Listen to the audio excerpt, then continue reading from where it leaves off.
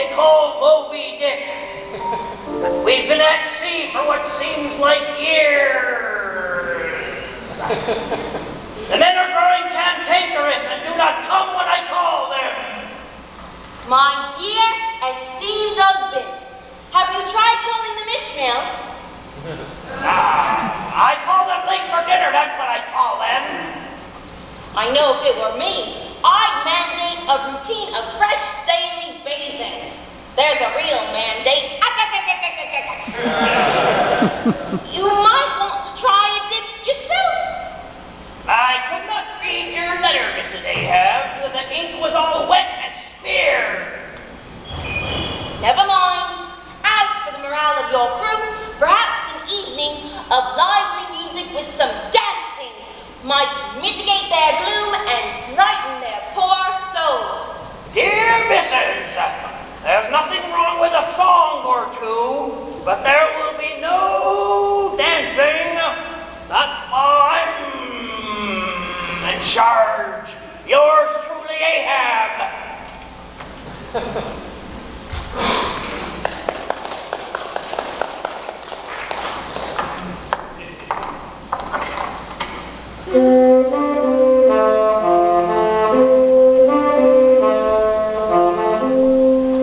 Very pleasant good evening. I'm Artie Billiards of the Monterey County Historical Association.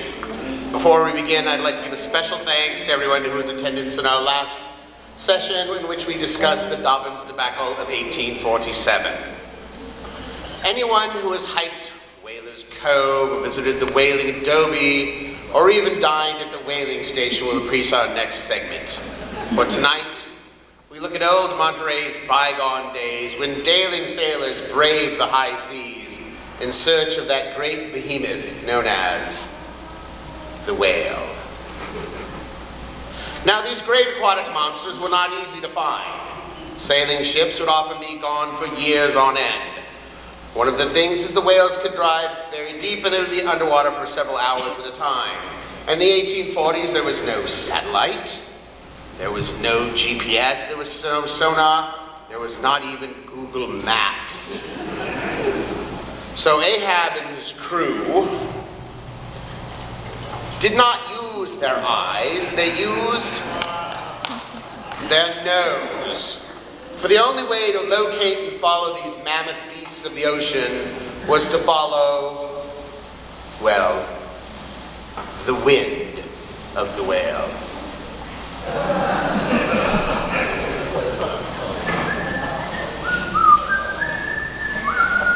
Catchy tune, that. How's it looking, sir? But visibility is poor.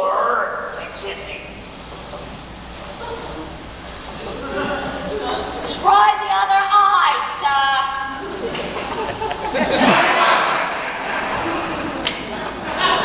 Oh, much better. Any sign of mermaids, sir? Mermaids? There's no such thing as mermaids.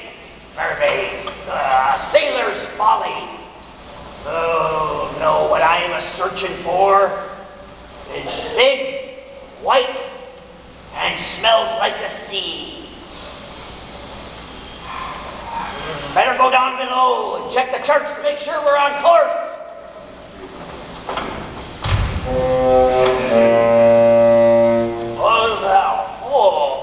As I was walking down Alvarado Street, hey, the man down.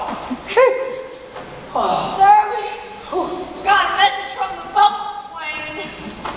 It's bosun, you bozo. Well, what's he say? Says that it sure smells like what we've been looking for. Oh, by gum, it sure does. Well, if it isn't, better tell the cook not to make any of that bean casserole for dinner. It's all we've had for 3 weeks straight. He thinks the bosun is right. That's the smell of the great white beast, and I think it's either fore or aft our ship. Before or after? Where's that? Not before or after blister and bouillabaisse, man. Where'd you learn to sail? I once had a cowboat with my daddy off Lover's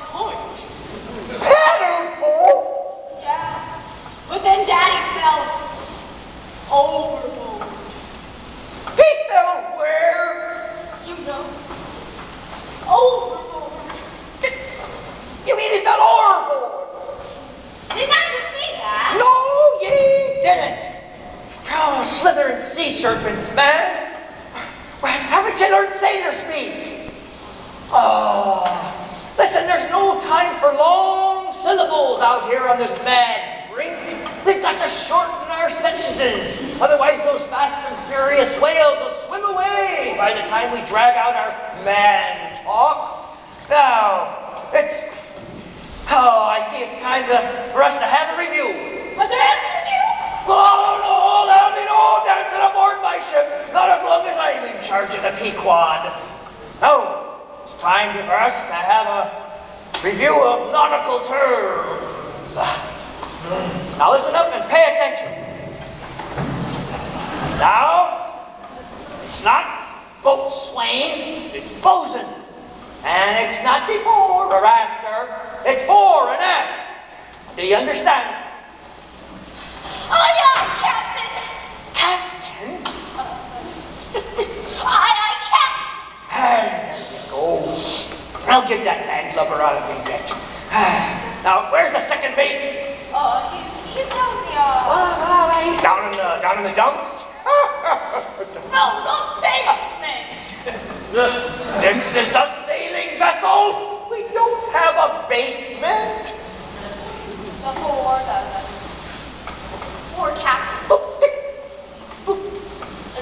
The forecastle, sir.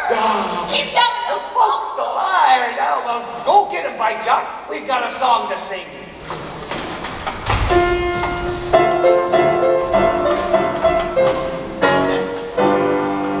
We're closer to that whale than you think.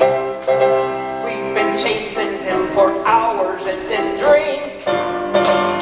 I'll keep my crew together. We'll all brave stormy weather. We're sure to get that Moby Dick to shrink. Sing. So we're sure to get that Moby Dick to sing. I'm closer to bringing that mass of blubber home. Back to Monterey without cutting down to the bone. No one's seen such a creature, no, never. Why, we'll have this job forever. We're sure to get that Moby Dick alone. Back home. We're sure to get that Moby Dick back home. Now we know there's plenty of fishes in the sea. Perhaps even a place 2 or 3. They don't exist.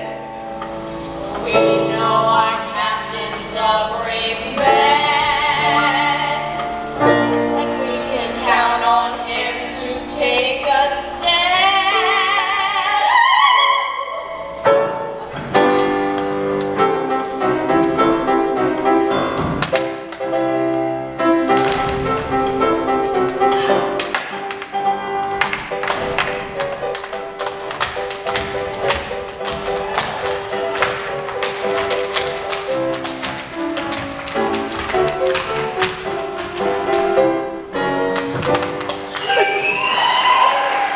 Mrs. Ahab!